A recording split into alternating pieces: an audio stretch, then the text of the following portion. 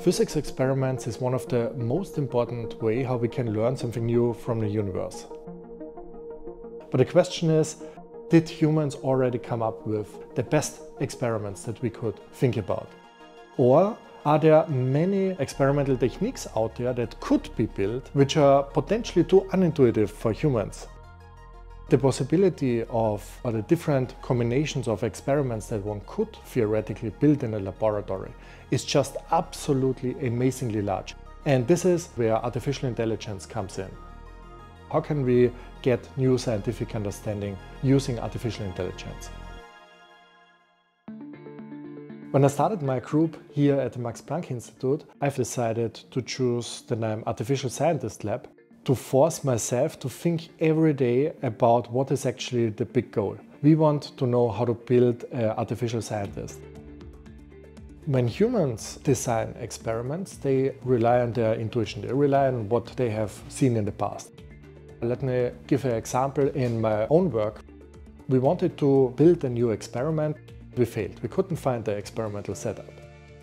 And I thought maybe the human intuition is actually somehow in our way of finding the right way to build an experiment. So I wrote a computer program that basically just has experimental equipment that we have in the laboratory in its own virtual toolbox, and then it can shuffle around experimental components and compute its results. So I started this algorithm and I came back in the morning and I actually saw exactly the solution that we as humans couldn't find for several months. The combination of experimental equipment, so it's definitely not that we could not have thought about it. The surprising thing is that the way how the machine assembled the components was highly asymmetric. It put in this unintuitive element which we as a human just kind of couldn't grasp. Let's imagine the space of all possible experiments. Each tiny point in this diagram would be a different experiment. Humans have spent the last hundreds of years to find some of those points, for instance by building better microscopes, better telescopes, better high-energy physics experiments. We want to use artificial intelligence to find new experiments that we have not discovered yet.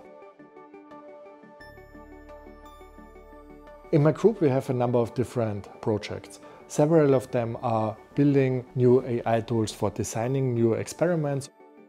What we are using is scientific knowledge. This has all been published in papers and we use this and encode this in our algorithms. PyTorch is an algorithm that can design new quantum experiments. The underlying process of PyTorch, it goes a step away from quantum physics and goes to a much more abstract space that is built just of graphs. Graphs are mathematical constructions that have vertices and edges between vertices. We found in the last years that quantum experiment can be translated into this abstract graph. And this abstract world is way easier to handle. We can use modern AI tools. Then we can ask and answer questions in this much more abstract world. And then when we have a solution, we can translate the solution back into a real quantum experiment.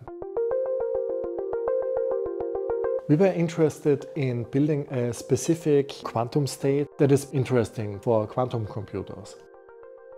So entanglement is one of the strangest properties that quantum physics predicts, where two particles seem to be correlated over large distances. The normal way how one creates entanglement is that you produce entangled particles at one location.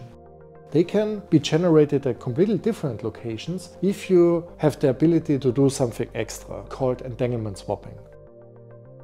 You generate two pairs of entanglement, they can be very far away.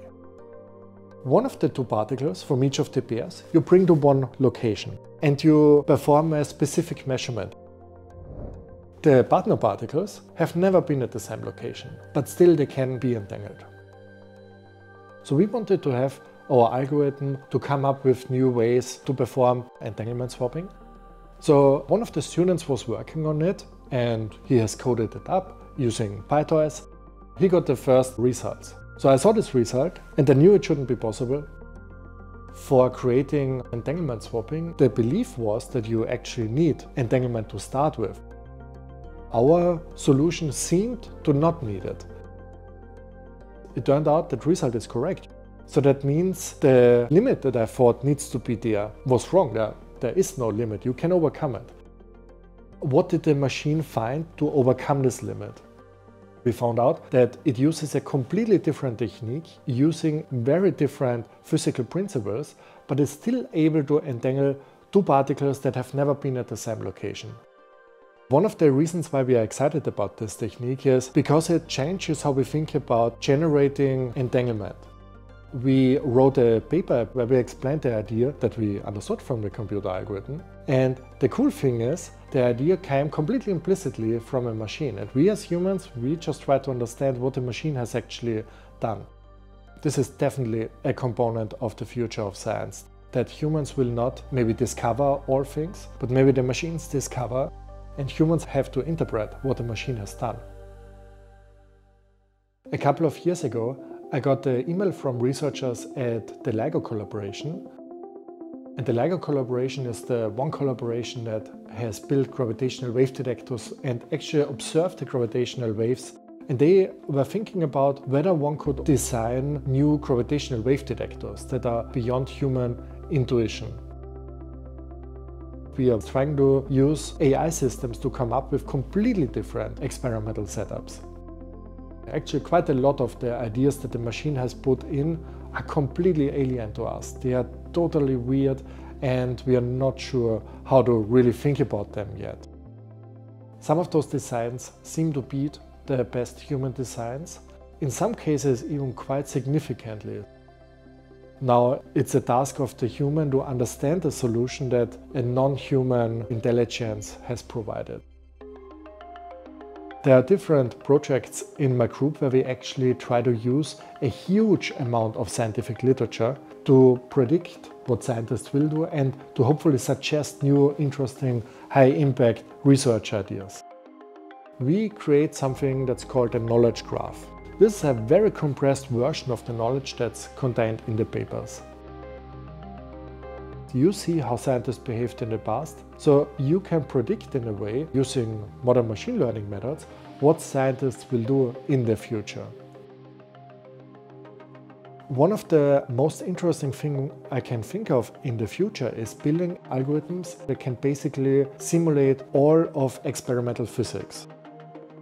So your AI system has then not only access to all experimental equipment in a virtual way, but also to a huge number of open experimental physics questions.